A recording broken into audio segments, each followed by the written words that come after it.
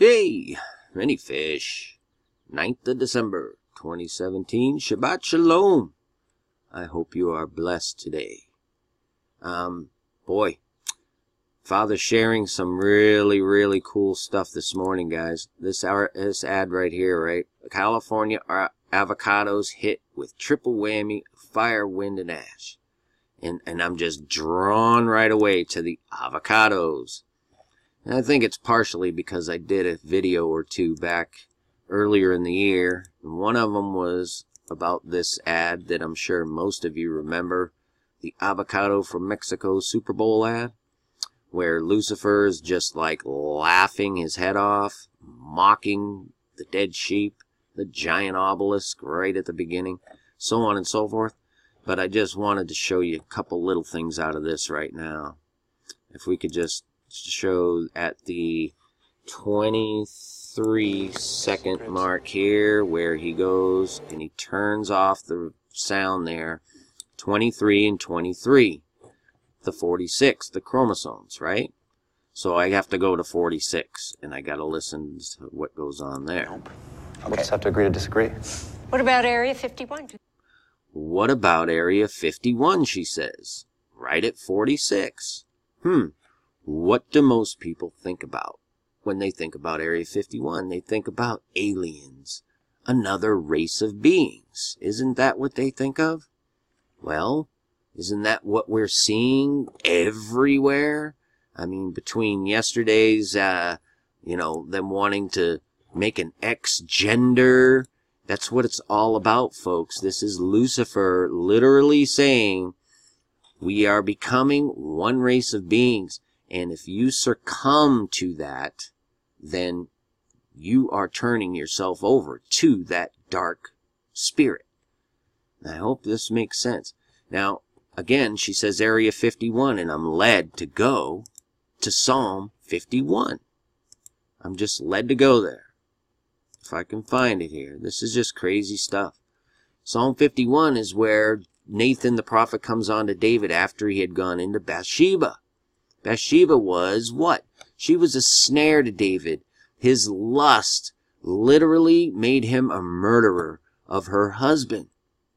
Just so he could have her, the lust of the flesh. Just like all of us in this world are tempted by all of it. The money, the sex, the everything. We do it to escape this world. You need to repent. In other words, just turn from this temptation and lust of the world. That's all that means. I mean, how's that 51 going to lead to that? The snare. The snare of the lust, the money, all of it.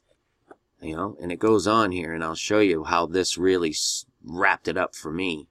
Is the article also says a triple whammy of fire, wind, and ash. So I do like a Bible search of those particular words all together in a, it's going to be a Psalm study day, because check this out. Psalm 11:6. 9/11 upside down. And I didn't search for this. This is what it gives me. Upon the wicked he shall rain snares. Just like David fell in the snare, was caught up by the snare. Fire and brimstone and an horrible tempest, a wind. This shall be the portion of their cup. What are we seeing? I mean, what are we seeing? The signs are everywhere, folks. Everywhere. He's making his claim. He's making his claim. I'm telling you, the two have become one. That's what you're seeing. The X chromosome. It's all in front of us. And all you need to do is seek Jesus if you don't know him to understand a lick of what I'm talking about. And every bit of what you need to know is in this book, the Holy Bible. Get sword. So I had to, of course, share that with you guys.